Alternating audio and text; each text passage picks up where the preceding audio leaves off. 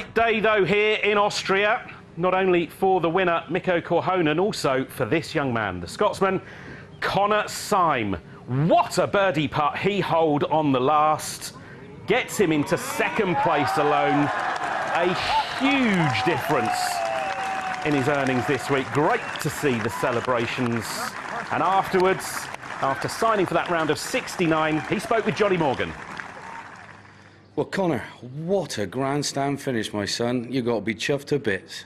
Aye, absolutely over the moon for sure. Like, that was a massive bonus on the last, and you could tell by my reaction how much it meant to me. So, no, I'm absolutely over the moon with that finish. How do you read that putt? I mean, it was a 55-foot, had a lot of swing to it. There was that little knuckle I could see as well that you had to play with, and it was a fast putt.